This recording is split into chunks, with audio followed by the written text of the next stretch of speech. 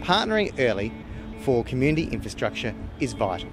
The Council worked with the Department of Education and TESA Education in helping to design and coordinate the state-of-the-art facilities here, the Beta 12 School, Riverbanks College in Anglevale. This is a genuine partnership project to establish a shared use arrangement. It's not about retrofitting facilities. We were able to be involved early on to influence the design of facilities to maximise community use. Anglevale and Apara Downs are two significant growth areas in Playford, so lots of residential growth. Our citywide planning told us that we need to construct social facilities in both of these areas. The building of Riverbanks College provided a unique opportunity for shared community space, like the two-core indoor gymnasium behind me and playing fields that will be accessed by the community after school and weekends, helping to build a vibrant, happy and healthy local community.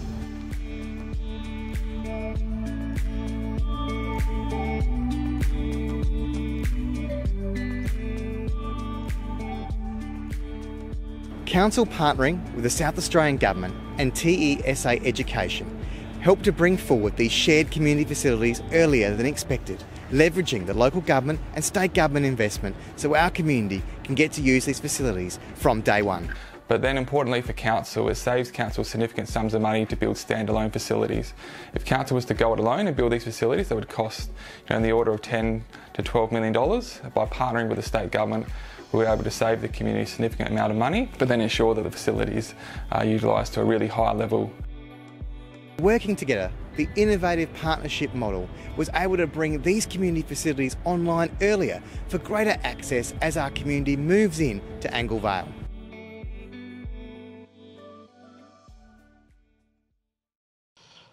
And welcome to the second forum associated with the Sharing Schools Building Communities exhibition as part of the ARC linkage project Building Connection Schools as Community Hubs. Delighted to see you all here.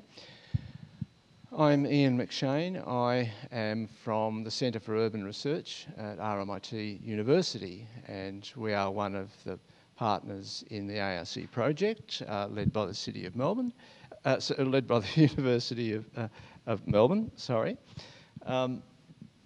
And firstly, also a welcome to the panel. Delighted to have you here. I'll introduce them individually as they speak.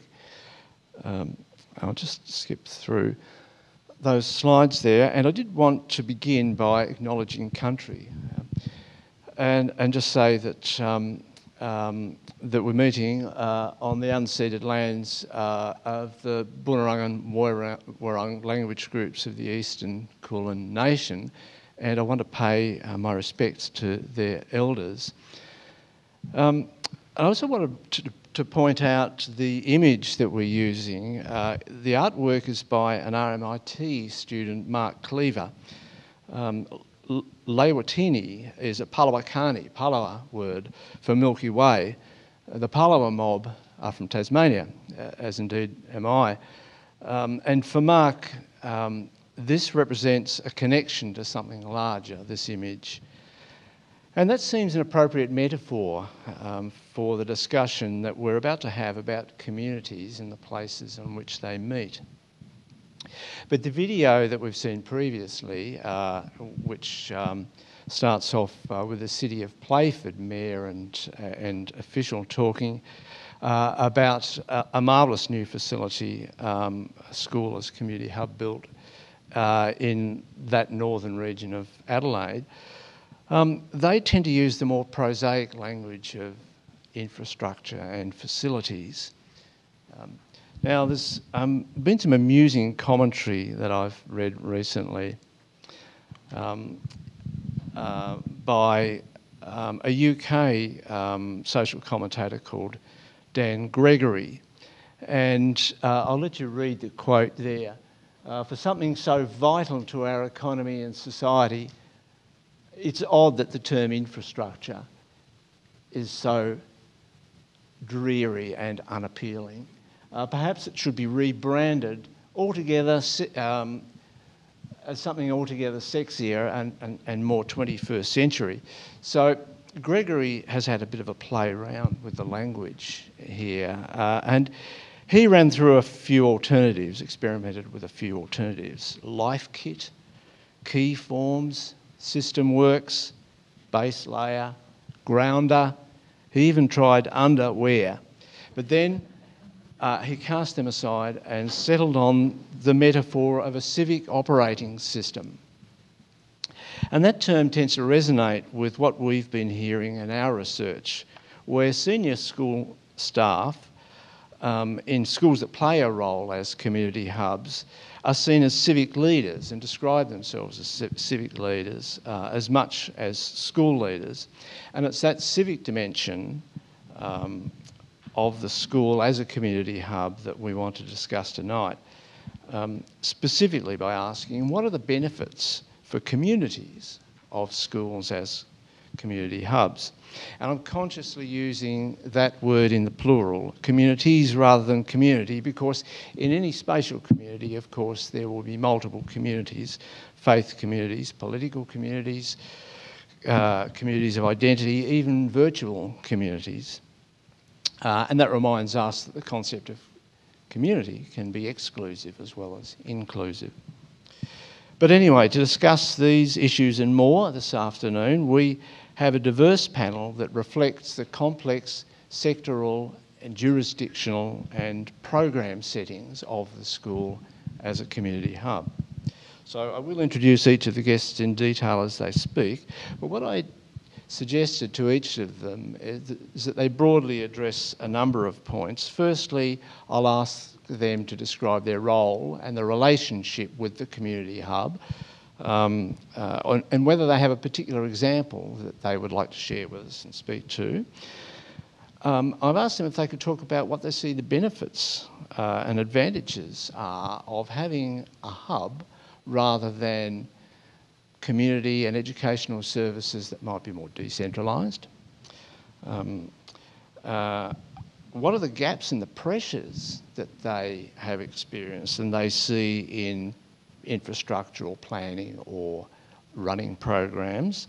And I'm conscious, as we were talking beforehand, that we've just had 2 or 3 years of COVID, which may set a context for some of that discussion.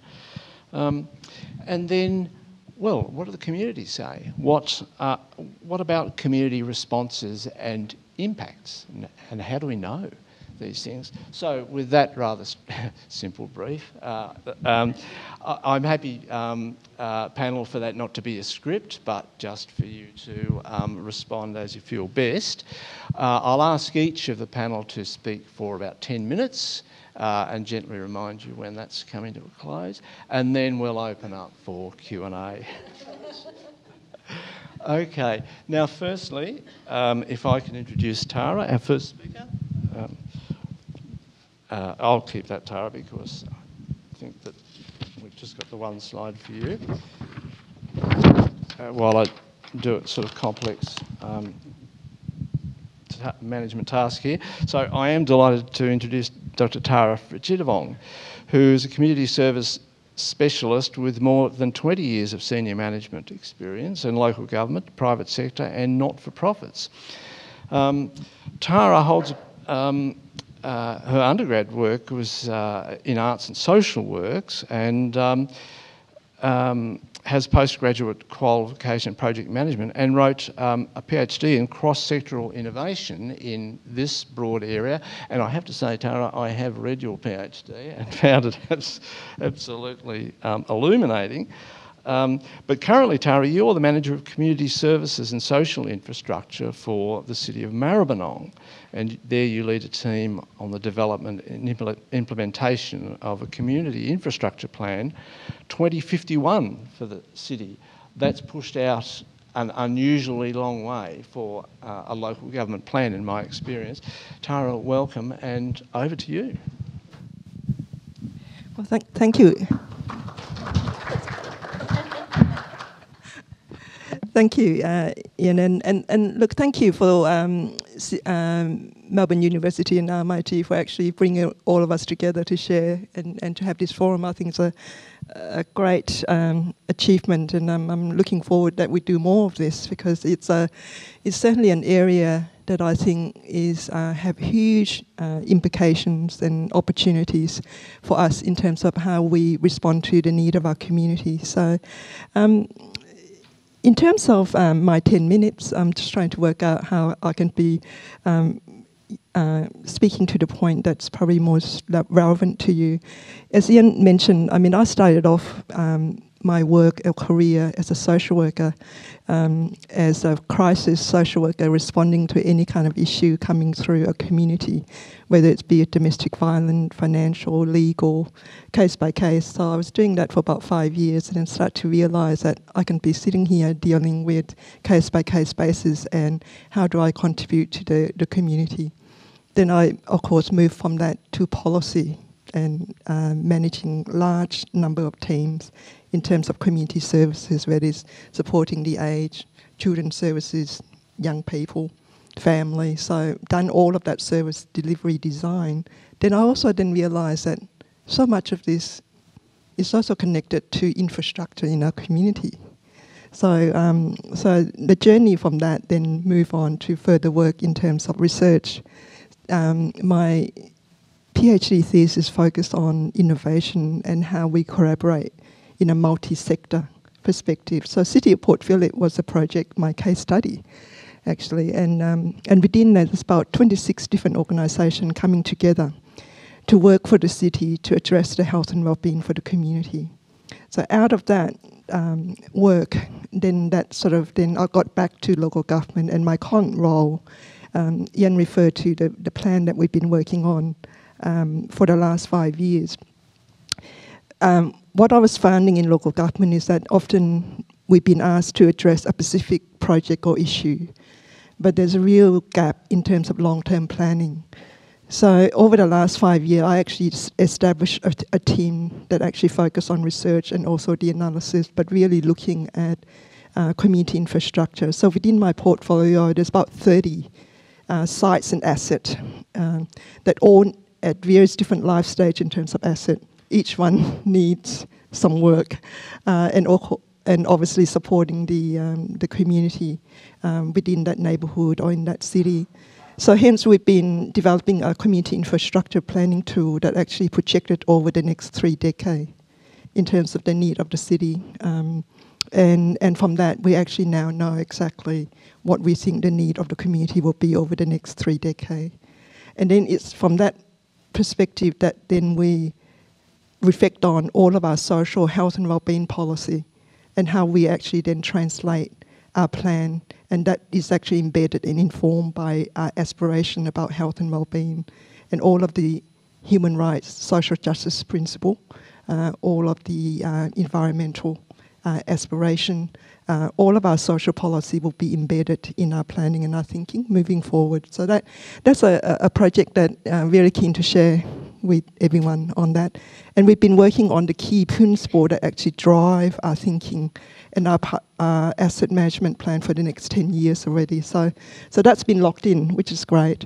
In terms of project as example, I think I touched before my direct involvement, of course, on the other arm, which is the delivery of project. The Footscray Learning Precinct is very good one. I know a few people here actually have been involved in the early phase. That project itself, I think, is really quite relevant to what we're talking here today. So we actually, a few weeks ago, just launched the last piece of the puzzle, which is completed about 10, not 10, but I think over the last 5 years, the Footscray Learning Precinct has managed to attract over $100 million state government investment now to complete that aspiration, just in terms of the physical infrastructure side of things.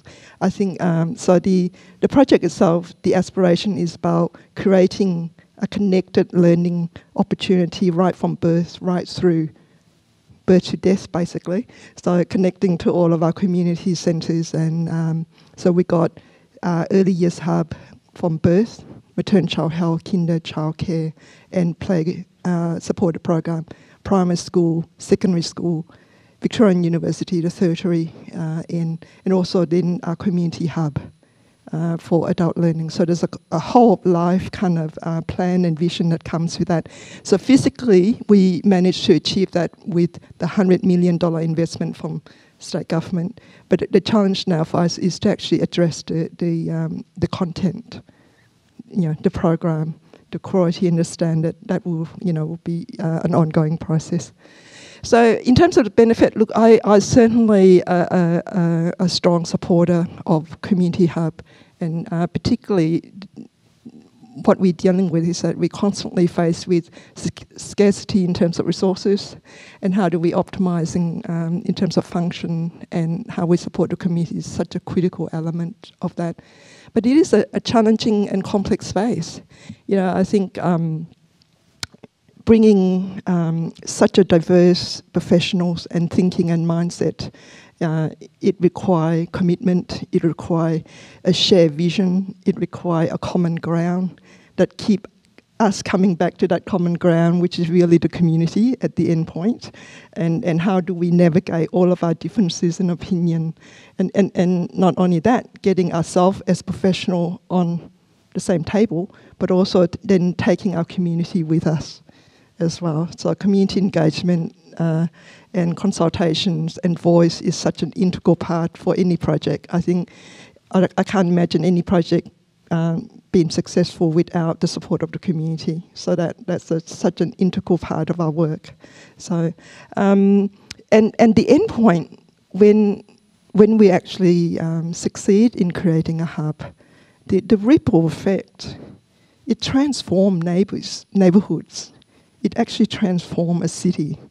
So a number of our projects now will be a transforming kind of outcome for the city. One of the projects I'm working on at the moment, we are pushing for $130 million investment to redevelop the Footscray Library into what we're calling now the Creative West Precinct, which bring together library, performing arts, and the whole creative industry sector. That would actually, hopefully, if we're successful, we're in the year number 5, but that type of project would take about 12 to 15 years to actually accomplish. So we're only in a year 5. So if that project was to be successful, that would actually reshape the entire Footscray city in terms of its contribution and the support to that particular community and the city.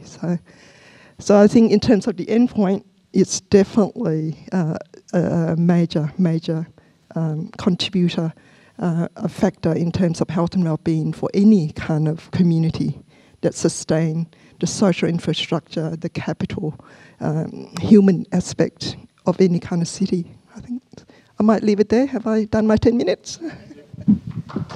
Okay, thank you very much, Tara. Thank you, Tara. Now I'd like to introduce our second speaker, Ruth Hamilton. Ruth is the coordinator of early childhood services at the City of Greater Geelong. Ruth has worked in the community services sector for over 30 years, particularly working with vulnerable communities, including supporting children and young people in the criminal justice system, managing and teaching in the aged and disability services sector, and teaching in the prison system and the alcohol and other drugs sector. Managing projects to support school transitions and much more.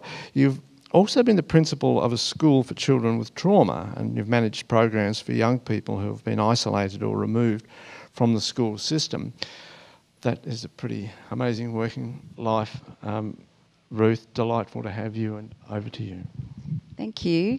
I think one of the reasons I popped that information into the bio is because one of the key things I think for community hubs and integration is passion. And my story is, I come back 30 years ago, started in the disability sector working in institutions. And it was the time of deinstitutionalisation process going on, and so we were working with young adults and adults who were going into the community. I then went into the community services sector, and I was working with adults who were restudying, coming out of the prison system, wanting to re-skill up to work for themselves. I kind of then found, okay, well, I'm getting into a point here where it's kind of still a little bit too late to support people. So working in the prison system, I tell you what, I thought I was pretty open-minded until I went to a women's prison. And, you know, I didn't think women were criminals at all when I first started there. And my eyes were opened incredibly that a lot of the women in this prison were such victims of a whole range of things, whether it be family violence, drug and alcohol, whether it was social security fraud back then. And these young girls, 18 and 19 years old, were incarcerated for these crimes. And again, I thought, it's too late. It's too late. Even the education and training that I was providing was just that little bit too late. So I then went to the youth sector and started working with young people in the criminal justice system, particularly young men and women who identified as Aboriginal and Torres Strait Islanders. And we worked on a project in Geelong with them. And it was, again, an incredibly interesting experience, and they taught me so many things. But again, it was too late. So I then went to the early childhood sector. And I started working in early childhood, and I went and got my qualifications in early childhood. And I started working in an integrated centre that the City of Greater Geelong had opened some years ago. And it was fantastic to think we could actually make a significant difference to children from birth, and that the services that our integrated services had were a multitude of services. There was playgroups, there was maternal child and health, there was supported playgroup programs, there was gyms next door, there was mothers groups, there was new mothers groups, there was new parent groups, and there was all these things that we could see from a collaborative approach that were making such a big difference. And then I got an opportunity to actually be part of the Maribyrnong build, and I heard about this organisation called Our Place. And Our Place was what we'd first heard about it was there was going to be this organisation who was philanthropically funded, who was going to work with the Department of Education and the school and us as the City of Greater Geelong to actually deliver early learning programs on a school site with the school. And we thought, wow, this is actually incredible. So my passion then went, I actually have got to be part of this. And it was interesting that I was actually teaching a number of the people who were going to be moving into these centres around integration and what integration looked like and how could they work with each other. And I went, oh, actually, I want to be there. And I met with some of our Place team who were talking about the research that they would be doing, and they were talking about the qualitative and the quantitative research that had been done and the outcomes of Doveton, one of their lighthouse site with the Coleman Foundation. And I thought, this is going to be amazing. This is not just going to be a place where we can actually make a difference. We're going to be able to actually show what the difference is. We're going to be able to really look at the strategies that we need to put into place to make those changes happen. So I've been I started off at Karain. We were amazingly lucky to work with a fantastic Our Place team and the school team called Northern Bay. And we were able to work together for the first few months until COVID hit. But the thing is that right at that very early stage of our relationship, we actually developed a relationship, and we developed a really good working relationship. We had a lot of fun, we had a lot of laughs, but we were also really aware of the constraints of what we were about to launch into. And so we actually set some really clear parameters and some great ways of working effectively together. We were still on site. Our Place were actually having to work from home, but we were still able to connect with each other virtually, which, you know, who would have thought we'd be working from home and actually having meetings on computers all the time back then.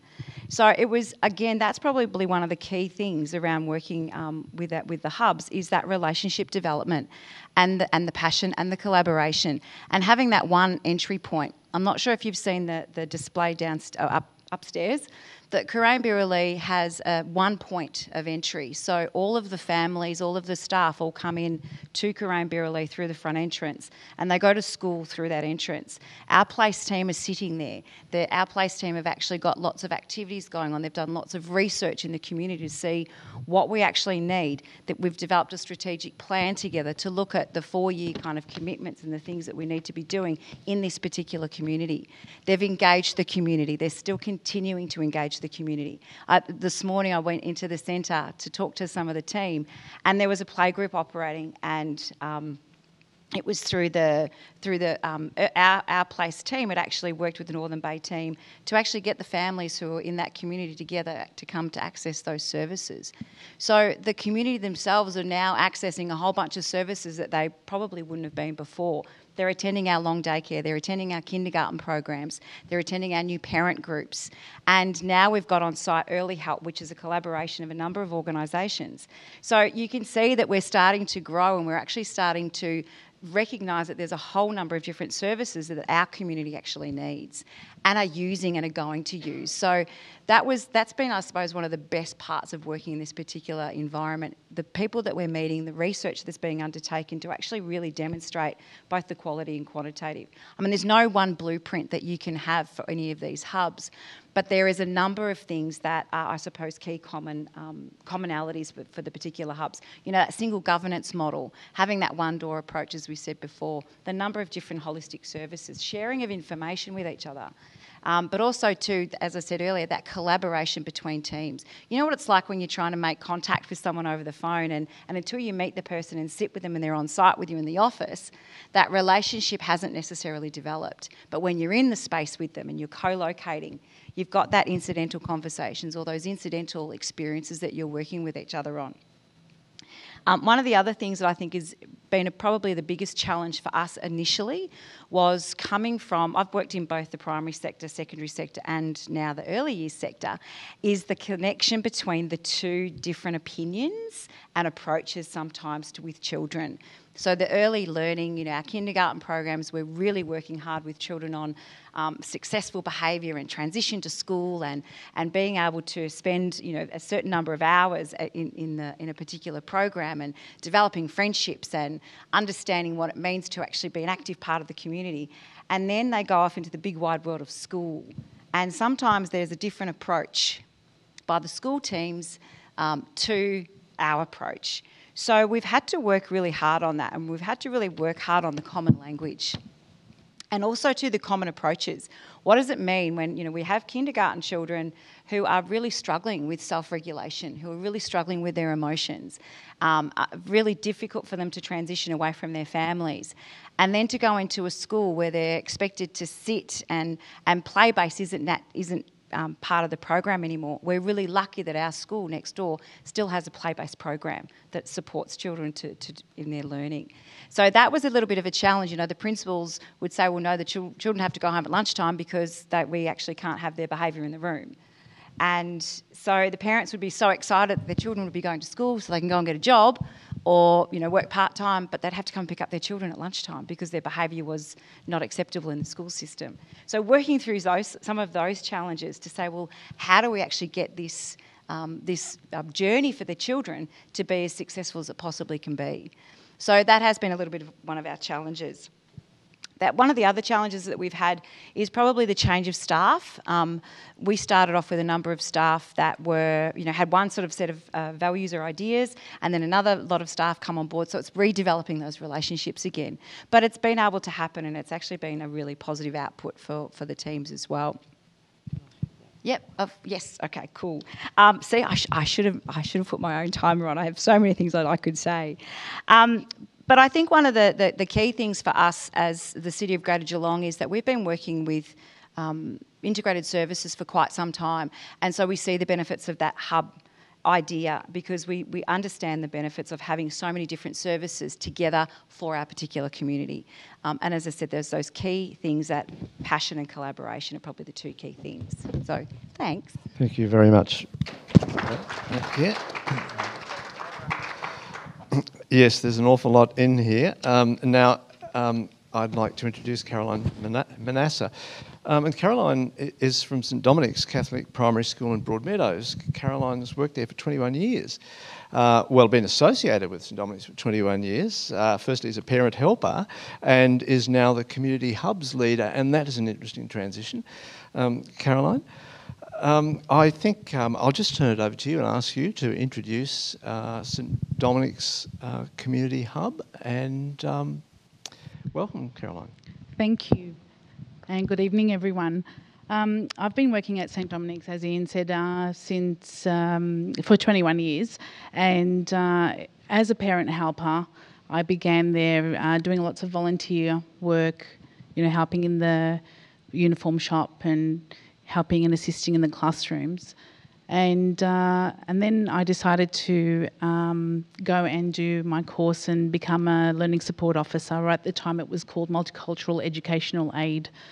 And I loved being in the classroom, and my boys were little still, so it was just worked perfectly that I was in a school setting, and school holidays I had off, so I didn't need to find anyone to look after my boys, and I had that time off with them as well. I feel being in a primary school has really helped me understand families, community, and as the years went by and I've been in the classrooms for such a long time, I was approached by my principal at the time who wanted me to introduce myself to other parents in the school who needed a friend. And I was very happy to do that. I'm very friendly and just love making that connection with people. And 10 years ago, the hub position came up, and I was approached by my then principal to go for the position, and offered me the job as a community hub coordinator. I had no idea what a community hub coordinator. I didn't even know what a hub was. And after a lot of explaining and researching and chatter, I thought, I think I could do this. And I was already doing it anyway, because I come from an EAL background. My family comes from Egypt. I speak Arabic, and a lot of our families come from Syria and Iraq. And I was there to help them with the language, to translate for them, to be their friend, to encourage their children to be at school every day, and to understand their own culture as well was really important. I really loved the fact that I could be with the principal at the time when there was a new arrived family that came into the school, and just meeting them and them knowing that I speak Arabic. They were just so relieved, because they had come from war-torn countries. They were isolated. They had no family in the area, or very little family. And having someone who understood the culture really made a difference. This is what Hub is about, is understanding your families, making that connection, understanding that education is important. But also, as we say at St Dominic's, we don't just enrol the child, we enrol the whole family. That is super important. It's a one-stop shop. You bring your children to school, you come into the hub, have a cuppa, we get to know the families, we find out what their needs are, how can we help them, and it just snowballs from there. We have lots of activities happening in the hub at the moment, a lot of parenting programs, English classes, English conversational classes. We have cooking classes, playgroup, of course, as Ruth, you were saying as well. It's an integral part of our community. We have to start at early years and build our way up. It's really important. And just from incidental conversations that you would have with families and working in the classrooms as well as in the hub, I get to see the journey of the whole family, especially when they start from early years, from their playgroup, and they continue on through primary school. And even when those children go into high school, and because their siblings are still in primary school, they'll come back and visit us. And it's just a beautiful story and a beautiful journey that a lot of the families have. We also encourage families or parents to further their education. So when they're studying English, we're looking at other ways that we can try to empower them into doing other things as well. And I'm going to just tell you a little story about Mirna. Mirna started in our school in 2017. She came from Syria, and her daughter was in year 5. She had no immediate family, but she had her in-laws, and she brought her daughter to school. I was working in her daughter's class at the time, and we met, we connected, we spoke Arabic together, and I asked her, I said to her, we've got English class if you'd like to join me, and I'd introduce you to the teacher, and she did, and she came and she did the English class at school for a couple of years, and then she was getting better and better. Our English class is at 0 level. It's at beginners, the beginners of the beginners. It's hi, how are you? And so on. So after a couple of years, she got better and better and then moved on to Kangan. Kangan Institute has English classes as well for families and parents. And so from that, I need to look at my notes because she's done so much. She's also ended up coming back to the school and volunteering in the school community with Breakfast Club, with lots of other childcare minding as well. She ended up studying her Cert 3 in Ed Support. She came back to St Dominic's to do her placements. We involved her in other programs like the Government House Peace and Prosperity Garden program. She eventually wanted to pay back to the community and help other new migrants out. So she started her course in training for the Volunteer Tutor Scheme. With the Volunteer Tutor Scheme training, she then was able to tutor other new arrived community members in their own home who couldn't come out to the hub or go to the Kangan Institute. And from there, she has looked into applying for a job back at St Dominic's as a learning support officer. She now works in the classrooms and assists newly arrived families, and she's in office admin, answering phone calls and meeting new families that come in, and is helping everybody else. Sounds like a familiar story, yeah? So, as I said, the hub is a one-stop shop. We have lots of different programs happening in the hub. There's something for everyone. I can't tell you which one's my favourite because I love them all for various reasons, but I need to mention that we have had a St Dominic's men's group. So many things happened in the St Dominic's men's group. We had that running for over 5 years, and unfortunately COVID hits, and I don't like to say it, but sometimes it's a blessing. We were able to get online. We continued to do our programs online and interacting with the men, and it was another different, issues and concerns that they had. It was very different to face. They were all very worried. They were worried about their children being stuck at home in front of a screen. They were worried that they couldn't go to the shops. They felt trapped again because this is where they had already come from. So all these mental health issues had started again. And it wasn't just with the men's group, it was with everybody across the board. So we helped them as much as we could. We had professionals and stakeholders who were also part of the men's group, and this is how we tried to have other service providers come in to help out. We had Foundation House come in, we had a psychologist, we also had someone from Lintara Uniting Parent Next, and we all band together and to help these men with their issues and concerns. How much time do I have? Yeah, sure, thank you. So we have lots of programs, and I'll be talking a little later on as well about what other things that we do. Another program that we have is the swimming program for adults. We have 4 classes happening at the moment at the Broadmeadows Aquatic and Leisure Centre. It's been a great success. It's been running from 2016. That's probably my biggest baby because there was no other swimming program in any of the hubs happening. So, yeah, we were the first ones, and it's still going, and I'm just very proud of that program especially.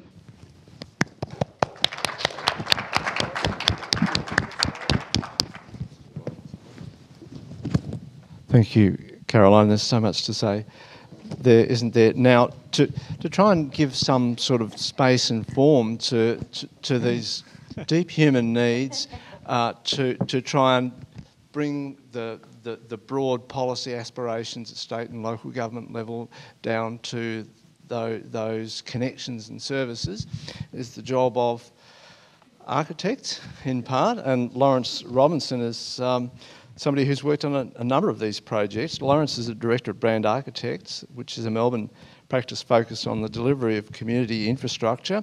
Laurence worked on the Coraine-Burley project, of course, which you may talk about.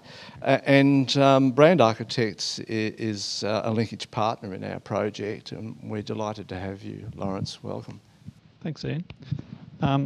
As Ian said, our practice is really devoted to the idea of community infrastructure and really doing good for community. And I've spent most of my career in that area, apart from spending 6 months doing retail, which I very quickly realised was not for me. Just going back to what Ruth said, I think I'm one of the people that have really got passion for community, and that's what's driven me pretty much throughout my career. I will say that being an architect is sort of at the back end, and the architecture at one level is the easiest bit of all of this, because by the time you get to the architect, there's usually a brief, there's usually been some strategic planning going on, someone's come up with some money from somewhere to build a building. Hopefully there's some money to actually run the programs in the building at the end of it all, but so doing the architecture usually becomes this confined thing, and I found in my career that I wanted to branch out from that. I was actually quite interested in the stuff that all sits behind this, and so being a good dad, I sort of got involved in my daughter's creche about 20 years ago, and couldn't just drop her off at creche. I had to rebuild the building. When that was done, I became the public officer for the creche and actually was involved in running the creche for about 10 years until my kids had sort of gone through and I no longer had an excuse. And that gave me a really big insight into a lot of the operational and management things that sit behind the architecture. And I think that actually has helped me with the design work that we do as well, because I can sort of understand people's perspectives coming into the design. I put this image up on the screen because about 8 years ago, for some unknown reason, we put in a bid to write the municipal early years service plan for Horsham Council. God knows why. Everybody in the office said, "What are you doing? Like, architects don't do this." And these guys will know that architects don't do this stuff. But I thought, oh, we'll give it a crack. We'll just put the tender in. There might be a hub project at the end of it, maybe. And for some reason, council actually gave us the job, and I still have no idea why they did that. But for those of you who don't know, the municipal early years service plan really talks to all of the services and how they're going to be managed and run within the community. That's probably a short version of that. Up in Horsham, for what seems to be quite a tight-knit little town and council, there are all these different organisations, and some of them up there. And for most part, before we got involved, none of them had talked to each other, or if they did, it was just where they needed to, like where there was a crossover with a service or with some issue with a family. And being the architects we wanted to approach this holistically, so we said, let's get everybody in the room and start to actually talk about the services plan. And without wanting to go on for half an hour, the outcome of it was the Horsham Early Years Services Network, where all of these organisations put a representative in. They now all meet monthly. They plan out their services together, try and make sure there's no overlaps, try to make sure that they aren't going for competing funding, and they try and maximise the funding they've got. And I think if there's one thing that came out of the work we did, apart from the services plan, was the fact that this network came together. We then, out of that, did manage to win the hub project.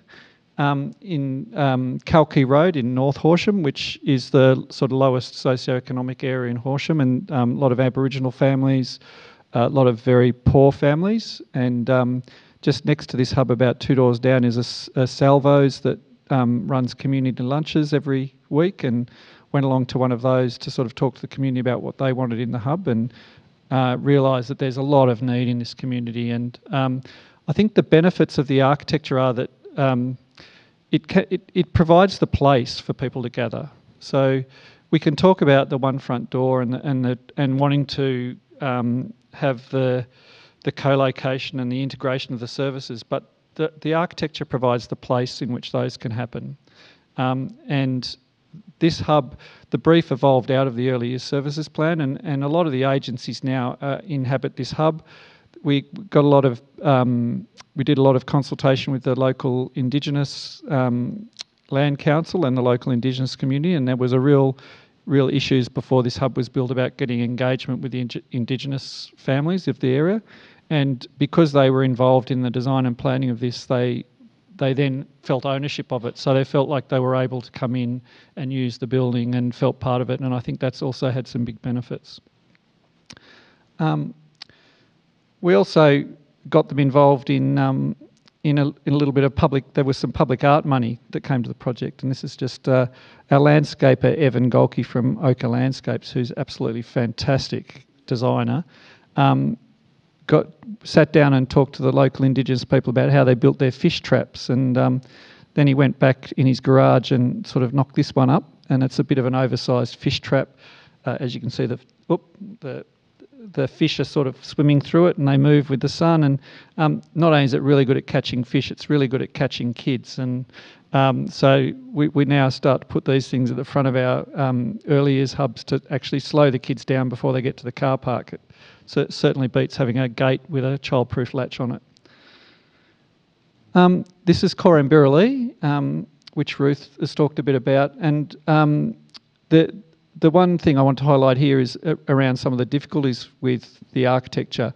The connection with the school didn't automatically happen. There was a lot of discussion with our place about the funding. Julius Coleman, who's the sort of the philanthropic engine room behind our place and the Coleman Foundation, basically came along and said, we're going to put $3 million into the programs, but you guys have to sort of do the building, and it's got to have one front door and one place where the families can come to. And so we started work on the hub, which was funded by the City of Greater Geelong largely. And we knew that there could be a connection there, but it wasn't there at the start of the project. So we actually had to work out how we were going to build the building and have this one front door and connect it to the school later. So when we finally did get some funding, because I think Julius went and had lunch with the minister or something, and all of a sudden $1.5 million showed up. That's how things are done, I think. We had to sort of work out how we were going to cross the boundary here, have the front door connect into the school, move the school admin from over here to over here. There's the main drain that drains the entire part of Corio runs right through the middle of the building. So there are a lot of physical issues that came about, but I think it's been a very successful outcome in the way that that's come together. And then the other project I've worked on, which most people know about, is Doveton College, which is Julius's lighthouse project, and that's really where the one front door thing came from. That when we started this project, I got a call from the what is now the VSBA, but the Education Department region. And they said, oh, this guy's rocked up and had lunch with the minister and he wants to give him $20 million to build a new school. Can you tell us what it needs to have in it? And that was it. There was no brief, and we had to sort of invent the brief by talking to people. But you know, in true department style, they said, we've got to stick to the area entitlements, except for the bit over here, which Julius has got the money for. How do we do that? And so we spent a lot of time actually trying to understand how you could make a school more than a school, because we didn't have enough money to do all the extra bits of space. Like ideally this building would have been twice as big as it was, but we had to actually work out how we could make all the school space work twice as hard. So we did these little diagrams about how you could make a school run from 7 in the morning till 10 o'clock at night, and how you could use all the spaces. And there was a lot of work done around that to actually work out how you could actually make the school work as a community hub.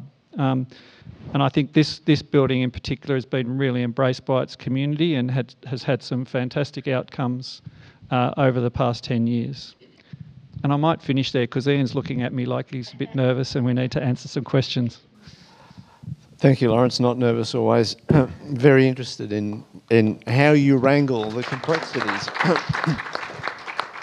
complexities, in this area. Look, I thought we might throw it open for Q&A, and we'll finish on the hour at 1:15. So, over to you, audience. Any questions for any of our panellists? Any challenges of what you've heard? Anyone like to explore anything further? Up the back now, a microphone will come up for you if you don't mind. If you could just wait. Thank you. Hello, Chris from Musk Architecture Studio.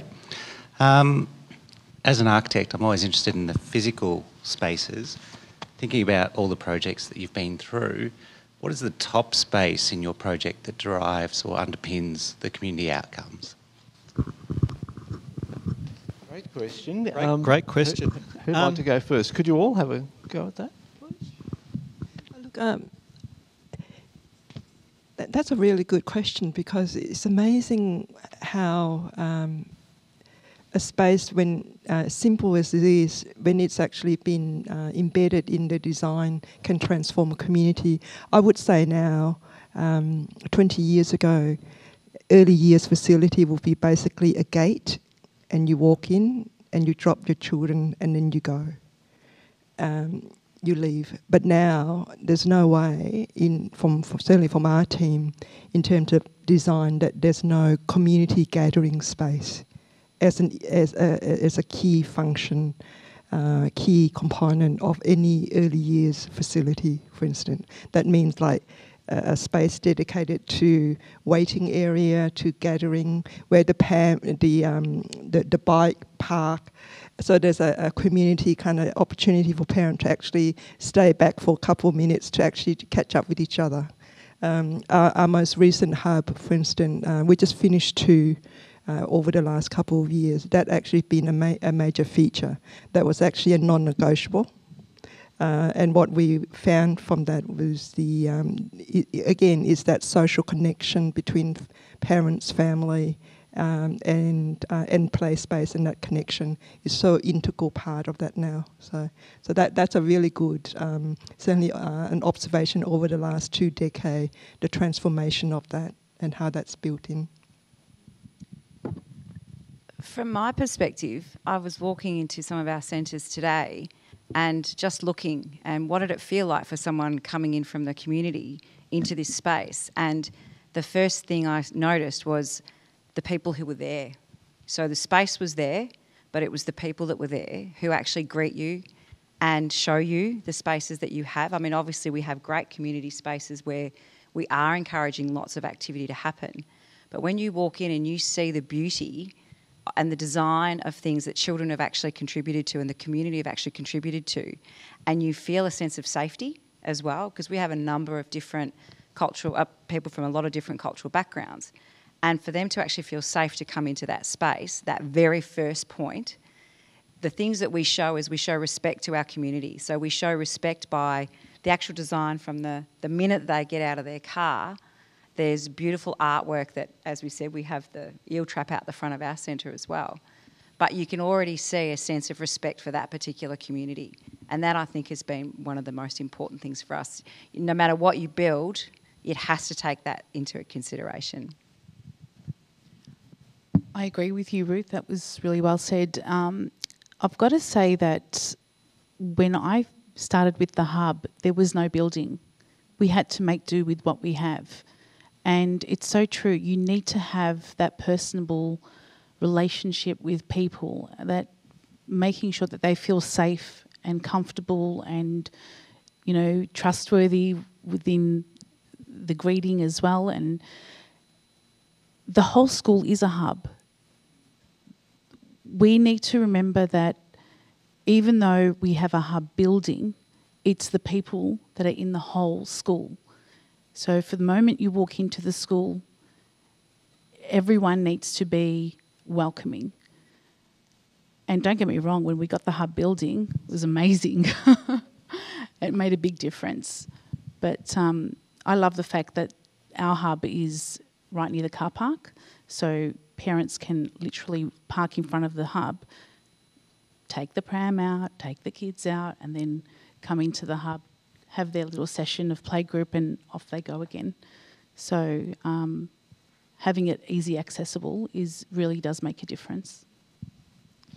I'd sort of agree with what they're saying and say it's the foyer, because if someone can't walk into the front door of a community hub and feel at home, once at home, they'll just walk out again, particularly families who are in trauma or have special needs.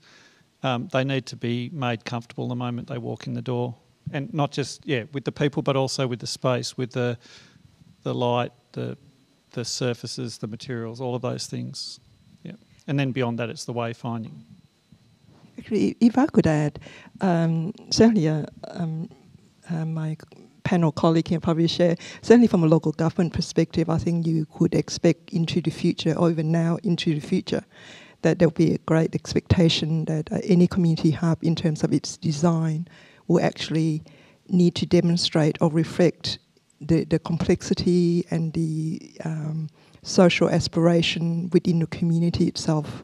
For instance, in our community infrastructure plan for the next couple of decades, we got 8 key principles there that actually represent all of the social aspiration of the community. So that reflects issues of climate change, issues of human rights, issues of LGBTQ+, gender equality. So all of the social principles will be the guiding principle that we'd be expecting or pushing for any kind of design of any future hubs and infrastructure. So, any other questions in the audience? One and then two.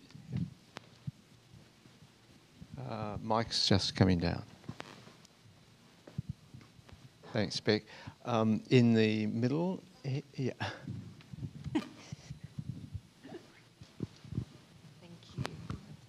Hi, this is fantastic. My name is Freya, and this is my colleague Mara. We work with Broadmeadows Primary School opposite the Flemington Public Housing Estate and are in the process of setting up a community hub. Now, this is an amazing session because we are doing all the programs, we have the relationships, the trust, the safety, and it's coming from the community. Mara was a mother, very similar story, is also Egyptian and speaking Arabic and with our families. Lots of moving parts and balls in the air at the moment. Would love a few $1 million to change the building. My question is, and I think a lot of it is coming back to that passion. There's a lot of unpaid hours happening, a lot of programs just being pulled together from very little.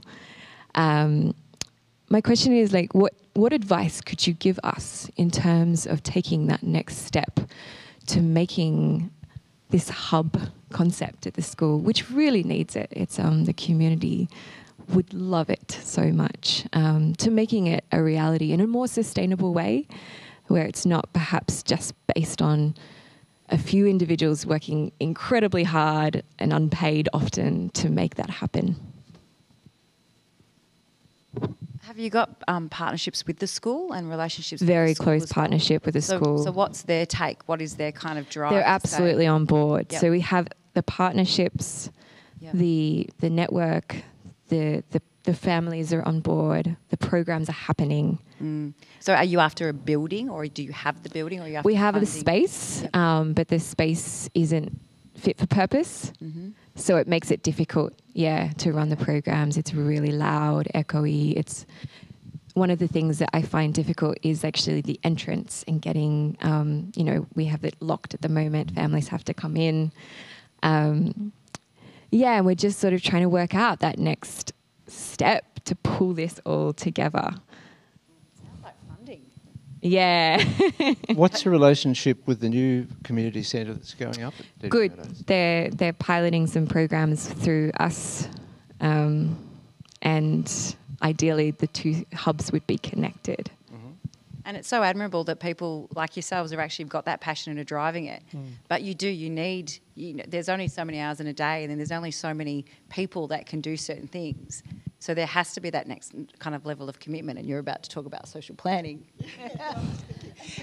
Who's the owner of the building that you're wanting to improve on at the moment? It's within the school. Within the school. Do you know what? I think it's amazing. You already got partnership, and you've already got parents who are interested and the community behind you. I would just arrange a meeting with your local council and contact someone of my equivalent, City of Yarra. Would that be the council? Moonee Valley. Moonee Valley. So I would start a conversation with your local council to explore possibility, because you're almost like, you're 60-70% there. Really. Really similar. I mean, even just a few weeks ago, I had a similar request coming through from a little kinder, one-room kinder, bush kinder. They are very passionate, community management. So we met with them, and now we've got a project brief going on that would actually look at redevelopment of their centre. So I would just find out who your contact is in your local council and have that initial conversation. Thank you. Involve the department as well. Yep. I mean, you could, hopefully you can get into the next round of capital work budget. I was just going to say lots of lobbying is usually, yeah. Yeah, well, to be quite honest, we've just had capital works denied, and the school doesn't have heating, for instance. We should talk. I cycle past you every day. So ask for a meeting with your local council and your rep for your Department of Education. That would be a start. Yeah. And housing as well. Department of Housing.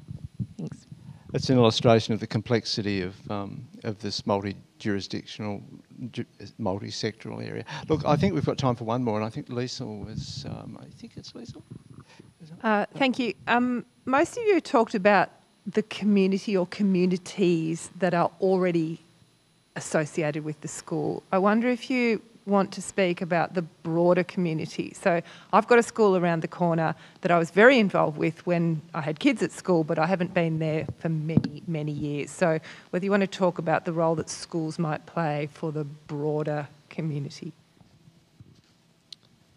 Yeah, you go.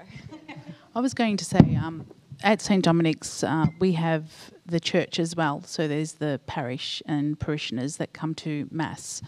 And we always try to engage with the parishioners and the wider community and the neighbourhood houses that are in the area and other hub schools that are in the area. Part of Community Hubs Australia, Hume has the original hubs in Victoria. So we're coming up to our 10-year anniversary. When I was talking about the swimming program before, it's not just for parents from St Dominic's. I have parents from all of the hubs almost in the area as well. And some parents are not part of the hubs but have seen the program, it's been advertised, they are welcome to join us as well. So it's trying to get the message out there for everybody in our community. And you form partnerships with the service providers as well, and people start knowing about what programs you have in your hub. So it's really important to build those relationships with service providers and the outer community and council and Centrelink and anywhere that people go, but especially other primary schools, high schools in the area. If I could just add on that one, I think you highlight a really, really important area and one that needs a great deal of attention. For instance, I mean, on an average each week, our team, receive about 6 or 7 different requests for community group needing a place to meet. And we just can't respond to all of them. And I'm sort of, and we still, we got in the planning process, but still a long, long way to go in terms of what happened to all of our schools after hours. Could you imagine, I mean, that would solve my problem a lot in terms of the need of our community who are active, ready, they're connected, they just need infrastructure that support, you know, their shared interest. I think we're still in the really early days, unfortunately, in that space. I'm hoping that 10 or 20 years from now, that will be a common practice, that we have moved beyond the exclusion kind of mentality that's still operating now. So at the moment, it's still very ad hoc, very subjected to the principal that's heading up a school, how open they are. But I think a game changer, and I'm hoping that the state government rep here, that, you know, we need more leadership in a policy space that really speak to what we're talking about today. Moving forward in terms of a community hub that actually can be, can share that space in terms of school settings. I'm hoping over the next 2 decades that would actually transform that. But where we are now, I still think we're still in the very early days of that. I'll just jump in. Yeah, one quick comment. I'm reminded that a lot of schools are doing this, and I'm reminded that the BER program, 12, 13 years ago, all the schools that got halls were told they had to use those halls after hours for the community at minimal cost. And there is a lot of it that going on, but I think there's a lot more that could go on. And there is policy behind it. It's just that things fall apart sometimes at the local level. And for us, it's been a partnership with Our Place. So Our Place have done a lot of research in our local community, and it's that strategic planning and the strategies about supporting families in that local community, bringing people into those spaces, running programs that actually meet the community's needs that they've identified with the number of services. So, from birth to adulthood and even sort of in old age, there's lots of programs that the community itself need. So how we then target the people that need those particular things and have the services that actually support those things happening. So whether it be walking groups, coffee mornings, adult education programs. Again, we have partnerships with the local learning and employment network up the road, the Cultura, the cultural diversity program around the corner. So the word is spreading far and wide. So people within that broader community who aren't just coming to our services for school or long day care kindergarten programs are actually able to access those services as well. Yep. So much to say. So infrastructure matters, but relationships matter, and a bit of funding doesn't hurt either. Can we, Laurence, could you advance the slide by one, please, so you can... Yep, see where to connect with us on the socials. Can I ask you to thank our panel so much for fascinating.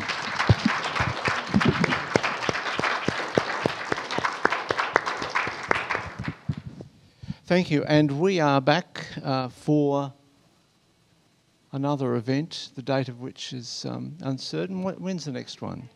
18th, the 18th. Keep an eye on our communications for details of that. Thank you again for coming, and see you next time.